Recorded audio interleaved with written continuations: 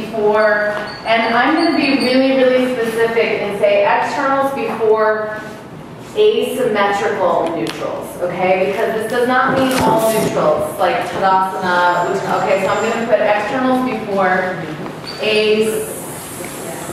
am I spelling I can never spell that. AY, right? Asymmetrical neutrals. Okay. Okay, good. So we're really focusing this unscramble on these things, okay? So let's determine what the first and the last pose is. First pose is? What's the last pose that you put? Okay, wait. How many of you put Parshvottanasana? Raise your hand. Raise your hand high. You are correct. How many of you put Virabhadrasana 1? Okay. You're in a close second. Okay. All right. Why do you think Parshvottanasana would be the last pose in what you have there?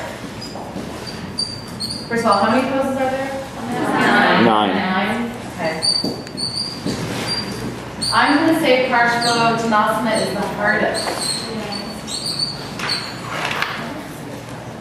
And the only reason that I'm going to say that it's harder is because of the position of the arms in the back.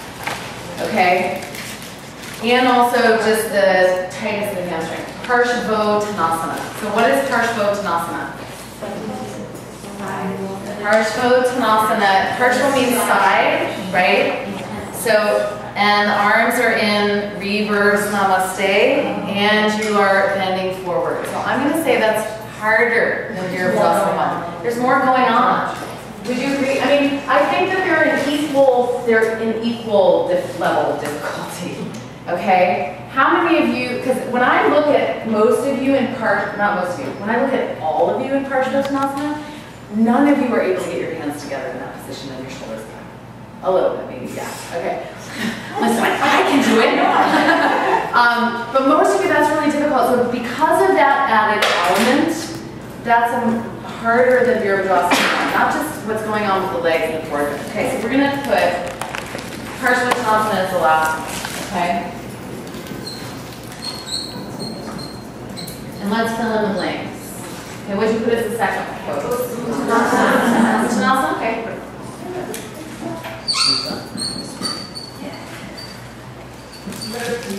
Is that a symmetrical neutral or is that asymmetrical? Symmetrical. Okay, so we're saying that's okay, right? To go before the externals. Okay? For now, we're saying that's okay. All right? Even though that's not an easy pose, okay? It's not that difficult for most people. Okay? What'd you put as number 3? Utkatasana. Virabhadrasana, Utkatasana. Okay. I would say either or would be fine if you put Utkatasana or Virabhadrasana as 2 there. Okay, it's fine. Let's put Utkatasana. Because is that an asymmetrical neutral or a symmetrical? Symmetrical. So for now we're saying this is okay. Because a lot of times you'll see these 3 poses like done, and this is also, you have to remember, this is not the beginning of the class. This is not the beginning of the class. This is just like in your standing pose section, unscrambling these poses, okay? It's not the beginning of your class. So we're taking that into consideration as well, okay? Then let's put Virabhadrasana 2, you said? Yeah. Okay, good. What did you put next? Parshvottanasana. Did anybody put triangle pose next? Yes. Yes. Okay, that's fine. There's no right or wrong. Sometimes, like Caroline and I were having this discussion the other day too, is that when you're linking these external poses, right, you know, first of all, Virabhadrasana 2 and Uttita Parshvottanasana are both bent-legged, externally rotated standing poses. So sometimes it's nice to do a bent-legged, then a straight-legged, then a bent-legged. Do you know what I mean? Because you give the body a little bit of a break. Does that make sense? Mm-hmm. You don't have to do it that way. Like, let's say you really wanted to work people's squats. Do you know what I mean? You really wanted to like work that part of the body and really heat it up, then maybe you put those 2 together. But again, it really sort of depends on what you're doing. But sometimes I'll do that. I'll do bend, straight, bend, and just kind of vary it up. Just know that that's going to be class 2, level 2 to 3. You're not going to put like 3 poses like that in beginner class. Right. Yeah. Okay. So then Trikonasana, right? I need new markers. I don't know if we have any. These are all like really dull. Okay, so we only have one more. What's the next one? Oh yeah, two more, sorry.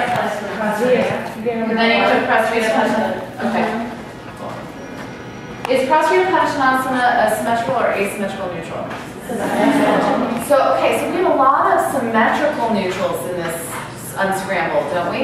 We have Tadasana, Uttanasana, Utkatasana, and Prasarita Padasana. We only have 2 asymmetrical neutrals. So those 2 asymmetrical neutrals are way down at the bottom of the list here. Could you put Prasarita Padasana somewhere like up here? Yeah, totally.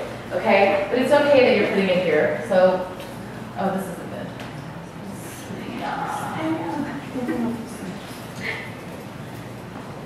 Could you put one in and out going in before Trikonasana? Yes, you can.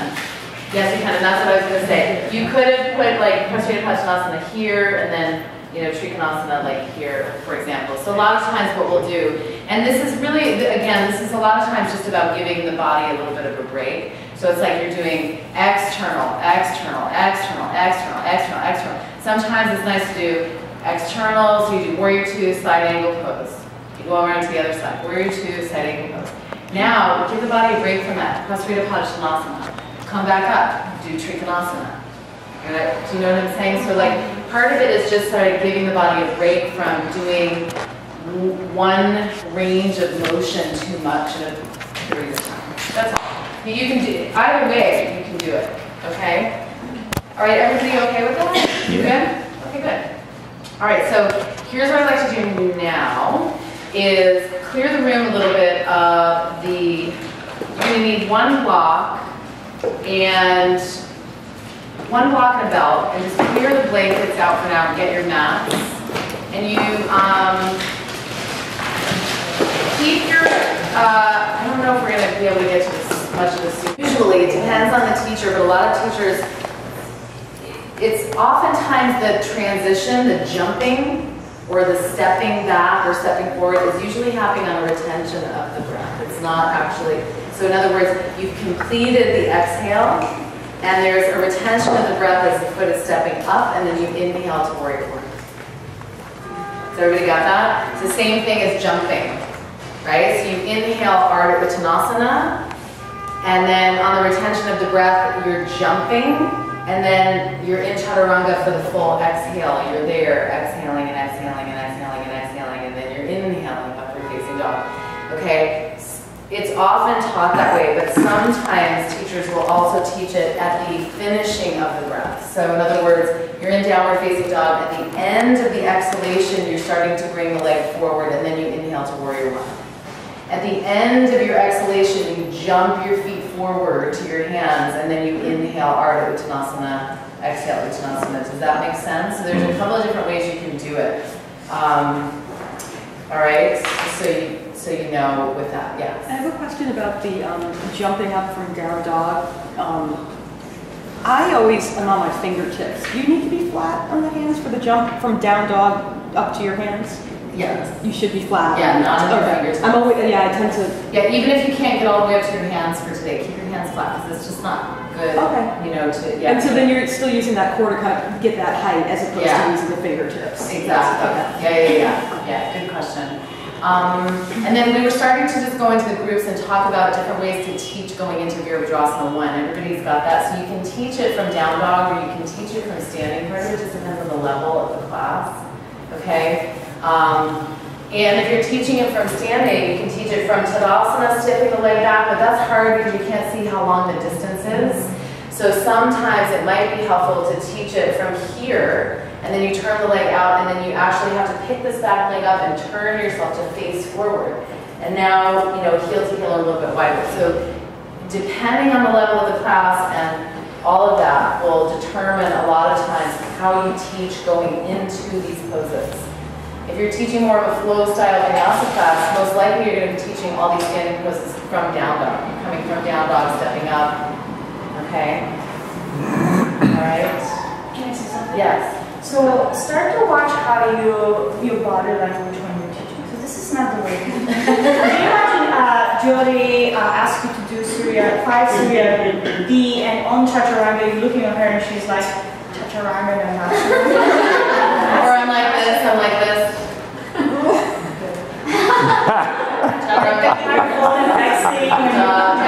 No, there's some teachers that do that, you know what I mean? Like, and it's not right, this is a lecture class. And it's not to make wrong or poke fun, but it's just to be aware of like your body language and your energy in the room sets a certain tone. You know, that's really, really important. And just to be aware of, it's true, it's a good point. Or you know, you're standing in front of the class and you're asking, Urva Hastasana.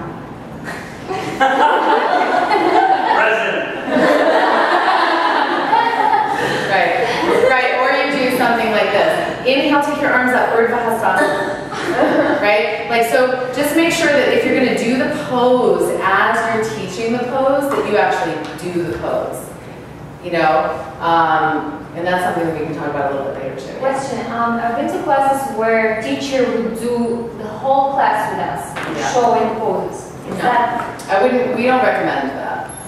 Because then you don't know what's going on in the class. Like if you're just, you know, doing your own practice up there, you know, as the, you know, then it's like you have no idea like what's going on in the class. You can't make corrections, you can't do assist. Demonstration is really powerful and helpful, but you don't have to do everything in the class. First of all, you'll be burnt out. Imagine you're teaching 20 classes a week and you do that. Well, it's better to have a DVD and do it at home. Yeah, exactly. Right. So part of the purpose of going to the class is that the instructor is there to really look and see and help assist what you're doing. So we don't recommend that you do that, but we do recommend highly that you demonstrate poses that need to be demonstrated, especially if you're teaching something really specific that students might not understand or need more clarification on, you know? So, okay. So What are the beginners and they don't know anything? Beginners. Yeah. Beginners you probably need to do more demonstrations. You probably need to do more than what you normally would in a regular class, but you're still not doing the whole class with them. So all you need to do is demonstrate the pose, get out of the pose, look around and see what people are doing. And watch when you demo, like, you know, we as a teachers are getting really caught and like, demo always on the right side. So you, as a teacher, you have to change for yourself just to still help stay healthy. You know, I got injury on my right side because I didn't always go on the right side. And then, you know, right side is a little bit, you know, left side is lazy now. Yeah, and like a lot of teachers will get injured also demonstrating poses that they're not warmed up or prepared to demonstrate. So you need to really also be aware of that too. That if you are going to demonstrate something, make sure that you can do it with not a lot of preparation and warming up, or that you've prepared and warmed yourself up if you are going to demonstrate. Otherwise, use somebody else to demonstrate the pose. Use a student in your class that you know really well can do the pose or whatever, or a teacher that's in the class or something like that. Okay, so let's, gosh, these days just go by way too fast. I'm trying to like figure out how to best use the rest of the time. Let's watch over this. Yeah, okay. So I want to still look at this transition of chaturanga to up dog, down dog. Okay, so, and just look at some of the people that we haven't really looked at, like Paulina, who were a couple of other people that we did look at? Melissa, Olgu, Mary, okay. All right, so can we look at some of you, like, doing this transition? Okay, so here, let's take this. I know, don't be so, I know, you're like so excited. You're like, really, seriously, can I just demonstrate Tadasana?